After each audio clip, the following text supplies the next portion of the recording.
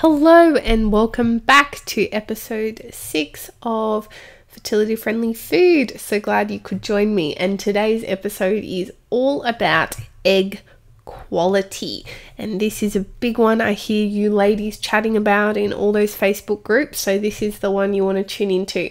But before I do, just want to remind you that this episode is brought to you by my free preconception lifestyle checklist for him and for her that you can now download on my website, thedietologist.com.au/freebies, and you can get all that good free nutrition advice from me right there, from supplements to food, both for your partner and for yourself.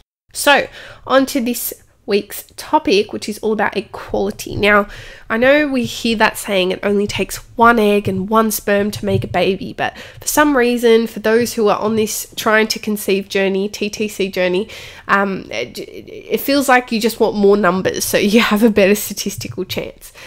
So I just wanted to walk you through a little bit about quality versus quantity, age-related egg quality decline, which is always on women's minds, and what key nutrients you can take advantage of to help support optimal egg quality. So quality versus quantity. So quantity is often measured through a hormone called anti-Mullerian hormone, or AMH. And this is what's really popular in the media when we talk about egg quality is, it often gets confused for egg quality, but it's actually egg quantity.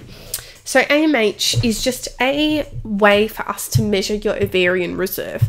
And basically what that hormone is and where it's found is actually in the follicular fluid of the egg. So where the egg is in the ovary, there's a little bit of fluid that just surrounds it like a little sac, and that fluid makes a little bit of anti-Mullerian hormone.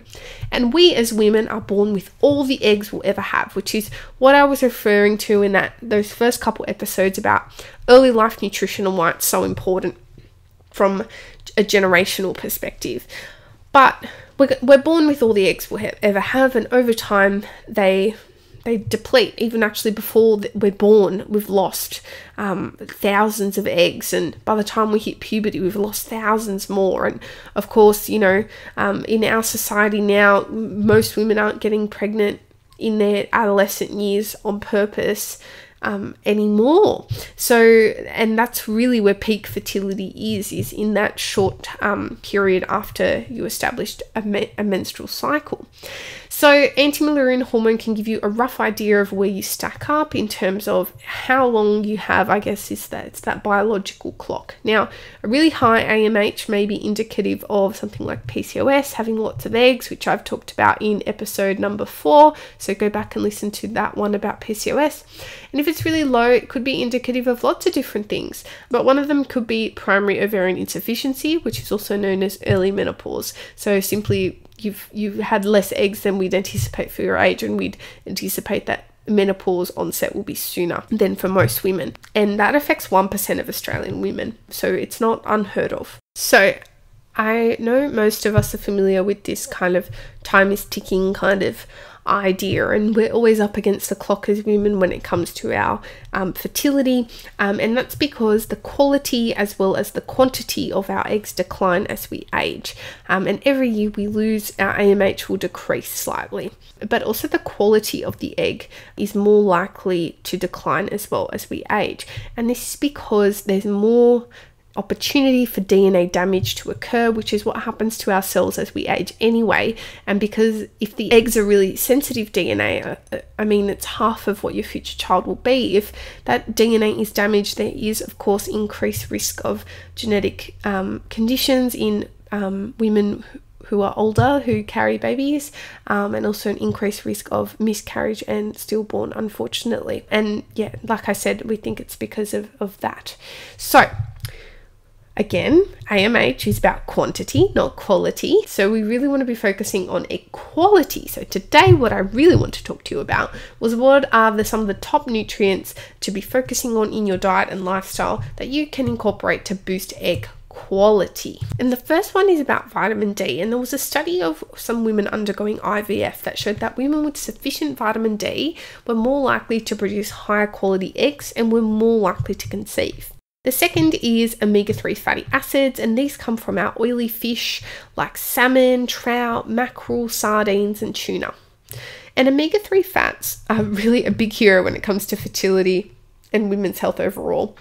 But a study back in 2012 showed that a diet rich in omega-3 fatty acids showed a prolonging of reproductive function into advanced maternal age in rats compared to a diet rich in omega-6 fats. And it was also associated with improved egg quality. But it wasn't just that the diet across the whole life being rich in omega-3s had a benefit to the egg health of the rats.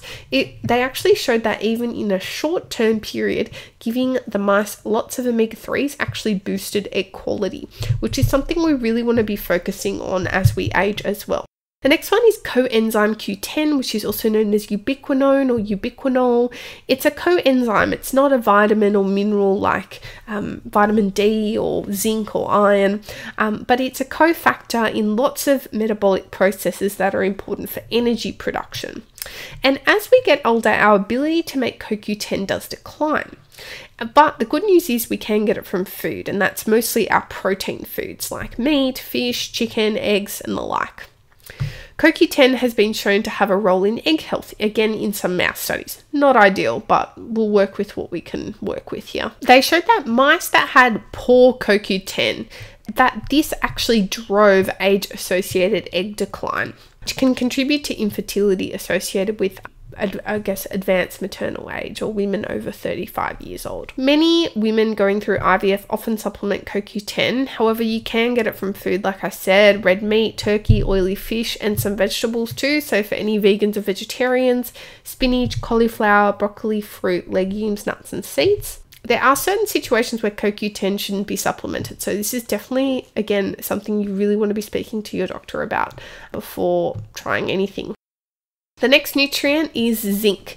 Now, zinc is really important in men's fertility, which will be a topic for a future podcast episode. But zinc is really important in the development, maturation, and release of the egg. So being deficient, which many Australian women of reproductive age don't get enough zinc, can affect fertility.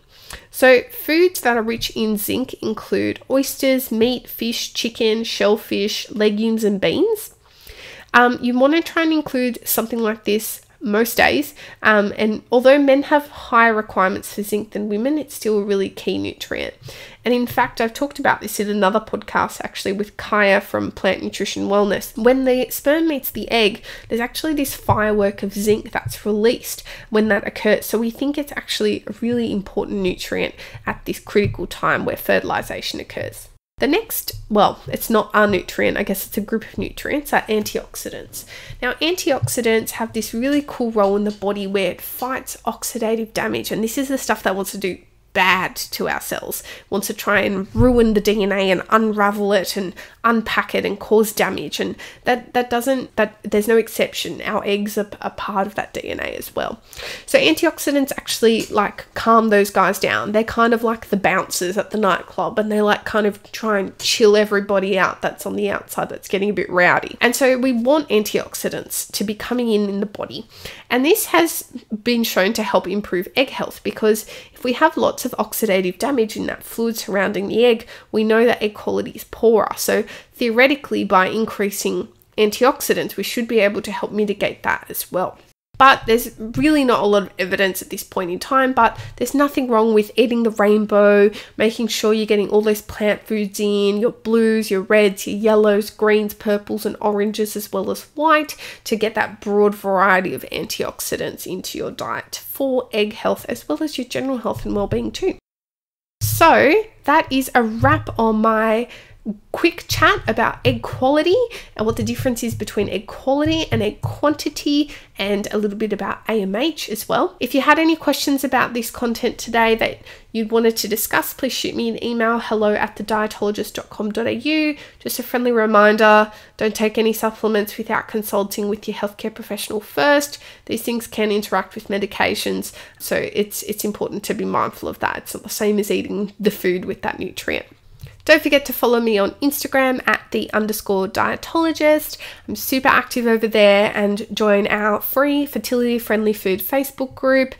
Those will be linked in the show notes. Plus, Whilst you're there, go and head to my website, thedietologist.com.au, and grab that freebie of the preconception lifestyle checklist. If you'd like to hear more from me and you'd like to book a free 15-minute discovery call to have a chat about your particular nutrition situation, don't forget you can just hit book now on my website for more. Until next time, guys, bye.